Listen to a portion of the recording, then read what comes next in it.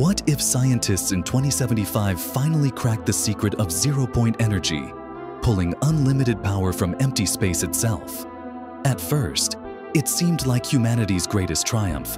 The energy crisis vanished overnight. Electricity became free for everyone on Earth. Space travel turned trivial when ships could run forever without fuel. But traditional energy companies collapsed within months, throwing millions out of work. Nations with oil reserves lost all their power, reshaping global politics completely. Then, scientists noticed something terrifying in the extraction zones.